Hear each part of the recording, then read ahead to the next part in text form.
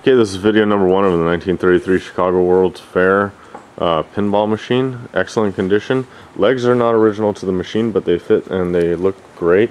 Otherwise, the machine is all original. The top sign is a reprint. However, machine works. It does not work perfectly every time. In that sense, I mean, all these puzzle pieces don't always flap either up or down on the reset. So sometimes it's a little sticky, may need some lube, may need some tinkering with, but we're going to show you that the machine works. 1 penny, you get 10 balls for it. So you start off by putting the penny in the chute, push it in, it's going to reset those puzzle pieces down. Then you press in the knob below and pop the ball out, shoot the ball around.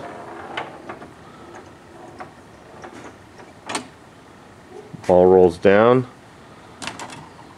and would knock the first puzzle piece right there because it landed in the corresponding hole up top.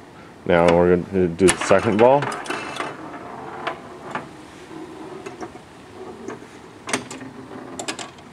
Knock the corresponding puzzle piece down right there for 100. Your goal is to get all the puzzle pieces to fly up or flap up.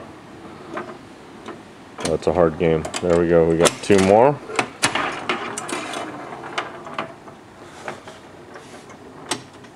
Two more.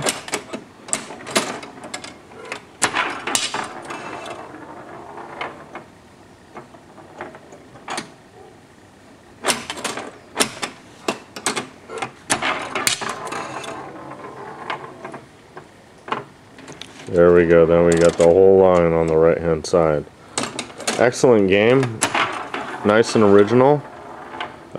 If you have any questions or comments about this game, please give us a call or message us. Please check out our other options as we're selling similar items. And please watch video number 2 of the functionality of the machine with the glass off of it.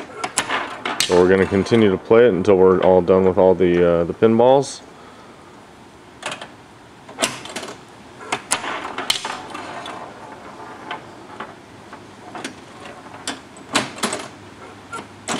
That appears to be all of them. If you have any questions or comments, like I said, please give us a call or message us. Please check out our other auctions as we're selling similar items. This is an excellent example of a World's Fair pinball machine.